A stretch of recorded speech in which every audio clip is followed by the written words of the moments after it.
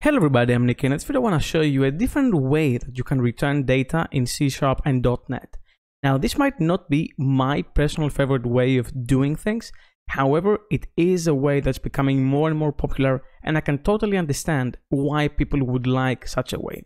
And this is using the package called OneOf to have discriminated unions in C#. If you're familiar with more functional languages or maybe F#, you would totally understand what this is. If not, I will show you this package in this video.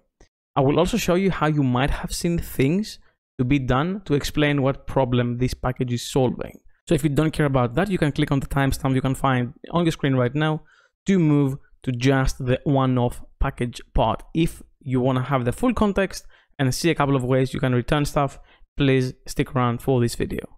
This video is part of my Essential NuGet package series, so if you don't want to miss any episodes, please subscribe and ring the sub notification bell to get notified when I upload a new video. So what I have here is basically 3 projects. They all do the same thing, but they do it in different ways. And the first thing I want to show you is what I have in this project called with exceptions. As always, you can find this code in the description down below. I will go to the users controller, and I have a very generic users controller where I can create a user by full name and email, very basic stuff. And then I have a get endpoint where I can just retrieve that by ID. So if I run this and I use Postman to call this API, let's see what happens.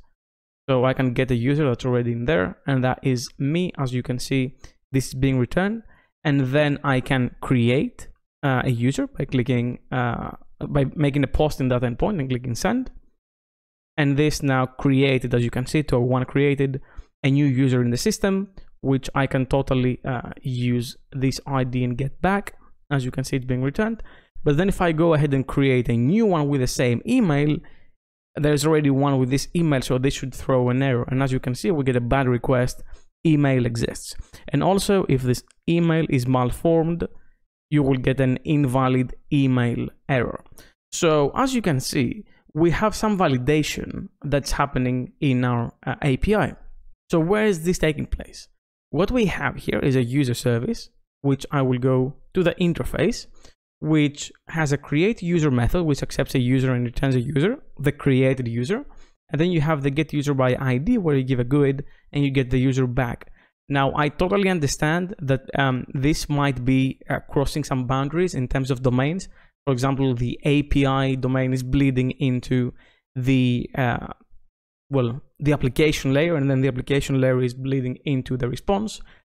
This is done for efficiency for the video, but obviously you would have request response contracts and domain objects. In this case, I will just blend it in. The problem would still be the same no matter what. So I'm going to go to the implementation of this interface, and as you can see, we have an in-memory sort of a database thingy.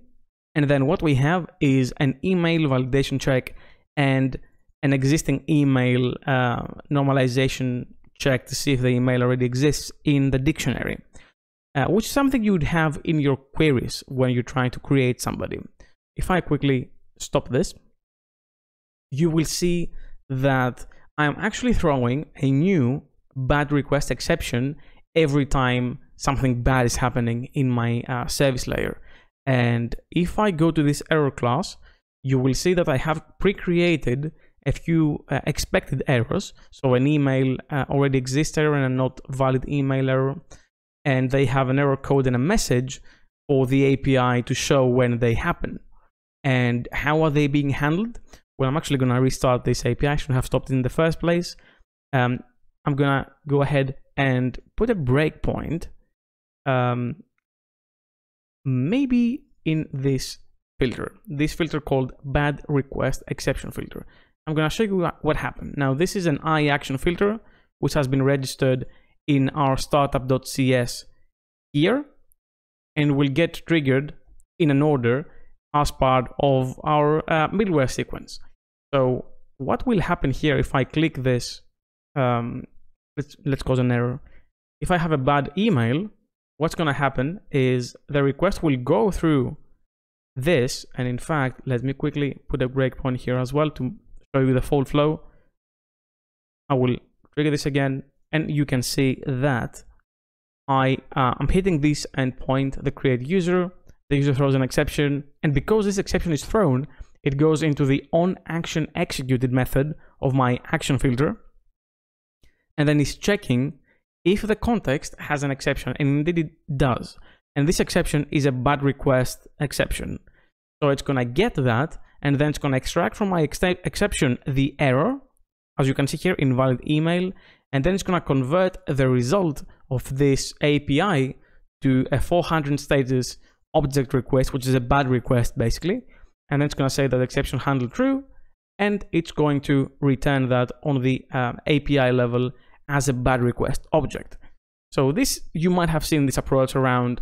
The reason why I do not like this is because we're effectively turning exceptions into something that they shouldn't be. Exceptions are exceptional cases for things that should rarely happen, that you want to handle in a special way. They shouldn't really drive the business logic of your application. So throwing exceptions, which also has a performance impact, by the way, is not the best way you can go about this. But nonetheless, it is a way I've seen things being done, and I wanted to bring this to your attention. So this is fairly bad, but you can still see it, and it works. So I'm gonna close this project off, and I'm gonna stop this one. It's already stopped. And I'm gonna open this one, which is called with result. Again, you can find all this in the description down below. And I'm gonna go to this user controller, which is exactly the same behavior as we saw before. The difference is that in this scenario, we are not throwing any exceptions. Instead, if I go to the same user interface, we now return a result of a user. And what is a result? Well, in my previous video, I covered the option struct, which is part of the language extension package. Well, the language extensions also has an object, a struct called result. And this result has effectively two states, a faulted and a successful. It can have a value, which means it has a successful state, and it can have an exception, which means it's a bad state. This doesn't mean that the exception was thrown, but the exception was returned as part of the result. And let's see this in action, because it might sound a bit confusing. We're used to throwing exceptions. I'm going to go to the implementation of this method, and I'm going to say that now, instead of actually throwing new bad request exception, there is no middleware, I just return it. So if I run this project again, just to show you how this works, and I'm going to put a breakpoint here, you will see that this is now stepping in here, trying to create the user. It is an invalid email, so it will return a new result of type user with a bad request exception as the exception returned in the result. And this is what we're returning. And now what we will do is we will match. So the .match method will allow us to match based on a successful event or a bad event. And let me just take a breakpoint here. In this scenario, we have a bad scenario because we returned a result with an exception in it, not a successful result with an object. So if I press F10 here, or whatever it is, skip over in your debugger, it will take me in here where it will check that the exception is a bad request exception, which it is. And now it will return the bad request with this error. So now instead of actually throwing the exception, we're returning the exception, and then we're doing some matching to get the error out of it. Now, this is better than before because we don't actually throw the exceptions, but now we're using exception objects to specify some domain level logic. And what happens when you have more types of exceptions like this, like a not found exception or an unauthorized exception or some sort like this, where you want to have different types of responses and not just bad requests for 100? Well, this makes it a bit more complicated. So basically what we want is this create user method to return technically more than one thing based on some situation. For example, tell me if the user did not have a valid email, or tell me if the email already existed, or tell me if it was successful. And this is what we will try to do with the package OneOf. So let me just close this because we don't need to look at this anymore. And I'm going to open the with OneOf package. And this package has basically a boilerplate, same project, but instead of returning some type, we're returning an object just so this compiles to show you how we will actually use OneOf in here.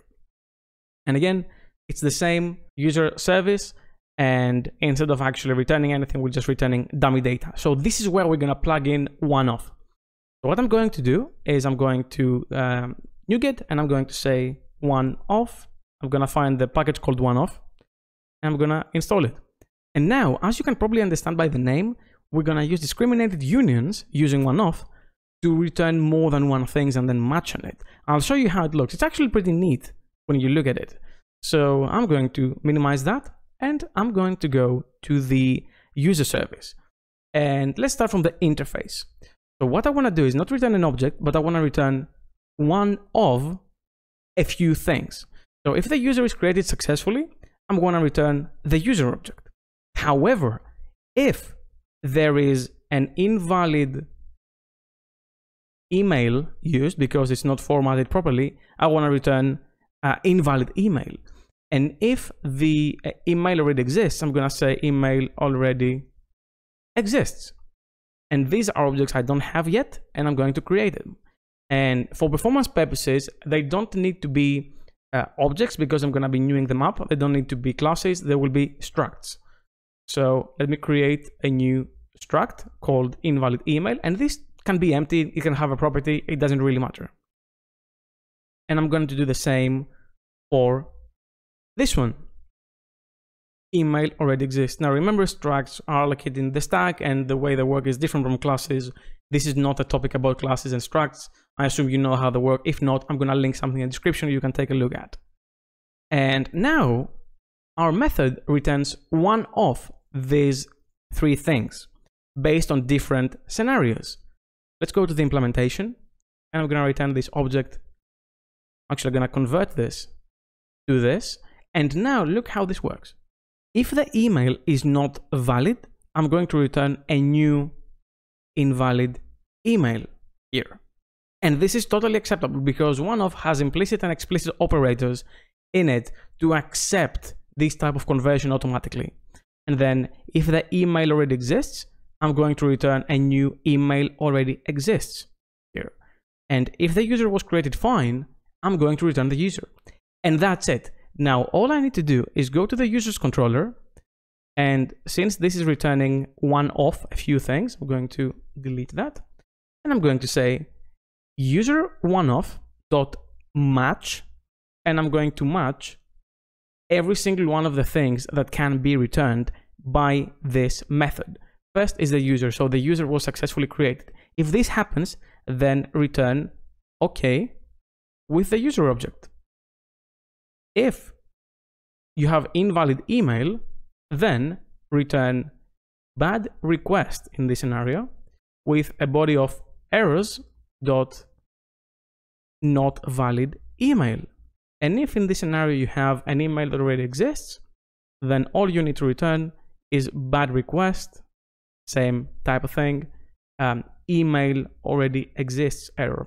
And of course I have to specify the type because the way these methods work, they don't explicitly specify that they return an action result.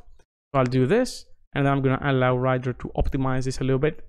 And that's it. Now if I take a breakpoint here and show you how this works, I'm going to run this. I'm running the wrong project. I'm going to run the OneOf. No, I'm not. I'm going to go to the program, and I'm going to say run it from here. So this is now running. I'm going to go back to Postman, and again I have a malformed email. In fact, let me just go with a good one in this scenario, and run this. And as you can see, no issues there. The user has been added. I'm returning the user, and now the user, if I put a breakpoint on this, actually had to put it in here, which is quite tricky. But as you can see in the response, I'm getting an OK, the user was created, because this was automatically matched to a user object and it returned OK here. If, however, try to create the same user again, you will see that this check will detect it and this will return a new email already exists object, which means that when OneOf matches it, it will go to the email already exists bracket, and it's going to return the appropriate error. Email already exists. And of course, if this is not a properly formed email, it will return invalid email because it's going to match this one. Obviously, this is becoming a bit long, so there is a way to actually shorten it. You can put this in a separate file and then implement the OneOf base class, which should be this one. And as you can see, we can replace it that way. But for the purpose of this video, I'm not going to dive so deep into this. But I want to show you this way because I'm personally a bit on the fence on this way of doing things. I really like the idea behind it, but I don't think that you can properly implement it in C#. But because I appreciate the effort and I like support the community, I want to bring this to your attention because you might like this approach, and I don't think there's something fundamentally wrong with it. It's just not my cup of tea, but it might be yours. And that's totally fine. I highly recommend you go to GitHub. You can find the link in the description down below to give the project a star. Of course, this is a very limited use case. You can totally extend this and expand it because as a project becomes bigger, you might want to match on multiple things, or you might want to break this down even more, and you might want to do different things based on different branches. But it allows you the flexibility of not having to deal with exception-driven flow and anti-patterns that will effectively mess up your code and make it harder to debug. Here, everything is very visible and you can tell exactly what's happening. I don't need to go into middlewares. I don't need to return tricky exceptions. All I need to do is say, I'm going to return one of these three things, and you have to handle all of them. At least you have to describe how you would handle all of them. The package is actively maintained, and you can do a lot of other things other than just matching. You can switch on them, you can map them, and you can try to pick some, or you can say, hey, if it is this, or if it is that, or cast it as this one. And basically, this is the biggest shortcoming, I think, with the package, that you cannot have some dynamic creation of IntelliSense, because as T0 means as the first type in the type array, in a sense, but it doesn't really tell you the object. It's not as user, and it's not as invalid email. You have to hover over and dive deeper into this. And that's where I don't generally am a fan of. But I can still appreciate the fact that people like this. And I'm actually actively using it in several projects. It's just that the implementation is as good as C# would allow it to be. But that's not necessarily the best it can be, if that ever makes sense. And I think with future iterations, it might be allowed to become better. That's all I have for you for today. Thank you very much for watching. Special thanks to my GitHub sponsors for making these videos possible. If you want to support me as well, you're going to find the link in the description down below. Leave a like if you like this video, subscribe for more content like this, and ring the bell as well to get notified when I upload a new video. And I'll see you in the next one. Keep coding.